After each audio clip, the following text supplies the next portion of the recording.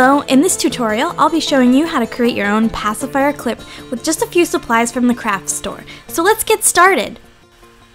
The supplies you're going to need for this DIY are 1-inch wide ribbon. You'll also need a suspender clip or a mitten clip that has a 1-inch wide end so that you could sew your ribbon onto it. You will need matching thread. You're also going to need some sew-in Velcro, scissors, and a measuring tape, and of course the sewing machine, which is not shown. Okay, let's get started. So first thing we gotta do is measure our ribbon. For my clip, what I did was I cut a piece of ribbon that was 10 inches long.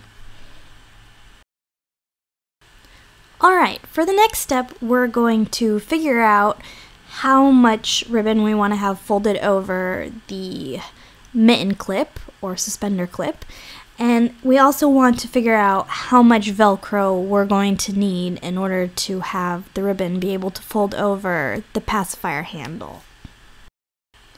So go ahead and fold over the end of the ribbon about 1/4 inch and fold that end over the metal part of the mitten / suspender clip.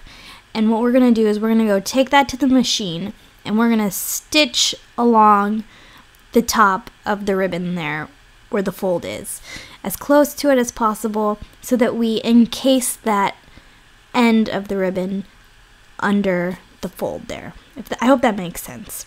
And you can also hand stitch it if you don't have a machine. I prefer sewing anything I can on the machine because it is just so quick and easy, but feel free to hand sew if you want to.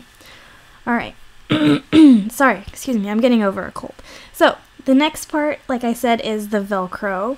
You just cut a small piece off and then go ahead and match that piece with the other half of the Velcro so that you have two pieces that are the same. Attach one to the other end of the ribbon. You can use fray check on that side if you want to keep the ribbon from unraveling, or you could just fold it over like you did the other side and then put the Velcro on top of that and stitch it down. It won't pop open because we're going to have the Velcro there, so it's going to cover most of that end anyways.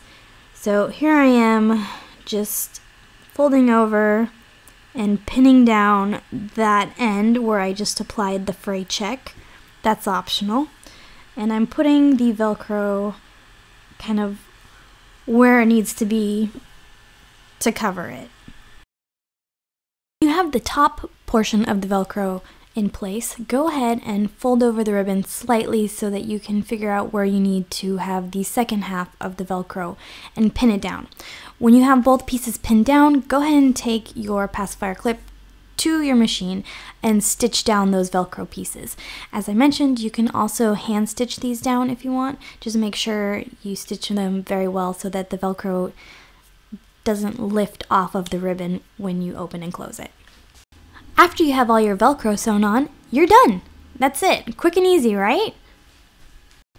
Thank you for watching my video tutorial. If you enjoyed this one, be sure to check out my channel with my other DIYs, and don't forget to subscribe for future videos. Thank you, and we'll see you next time.